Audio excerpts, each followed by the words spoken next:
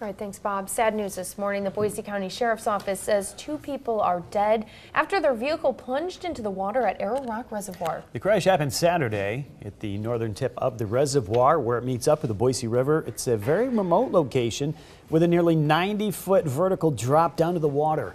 Ada County divers did assist in the search. Now, sheriff's deputies tell us that witnesses called in that crash just before noon on Saturday, but initial searches turned up nothing.